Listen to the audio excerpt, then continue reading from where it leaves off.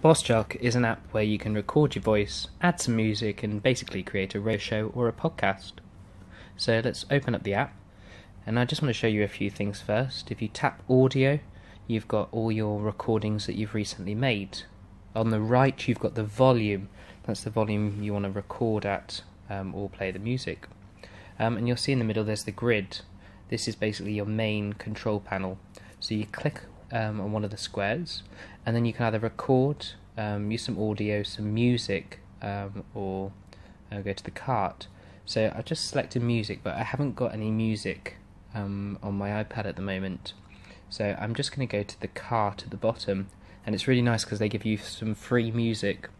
So just look through, have a preview, any nice kind of music you want in your podcast. Choose which one you want. So I've just downloaded this one already, and I'm just going to test it, check I like the music, and it will just play it for you. And next it's time to record your voice. So click in the next panel and then click record, and it goes to recording, but you have to press the microphone at the bottom to actually record your voice. So I'll press it now, and you can see whenever you tap on that microphone it records, and then you can stop and then start whenever you want. When you're happy, on the top right you slide to finish. There we go, and there's your recording. And then the last thing I want to do is tap in the third box and record some more things.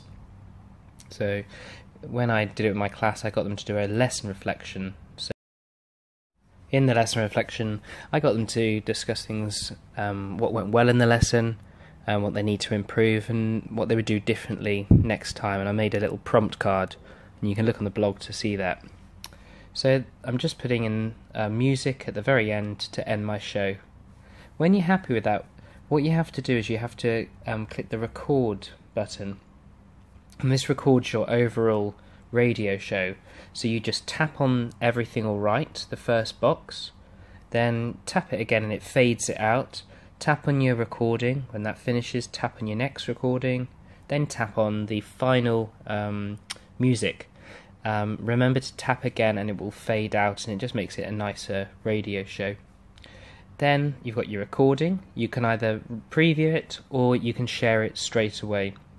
So I asked my class to all share theirs on the Google Classroom, and then we can listen to each other's reflections. And that's Boss Jock. Thank you.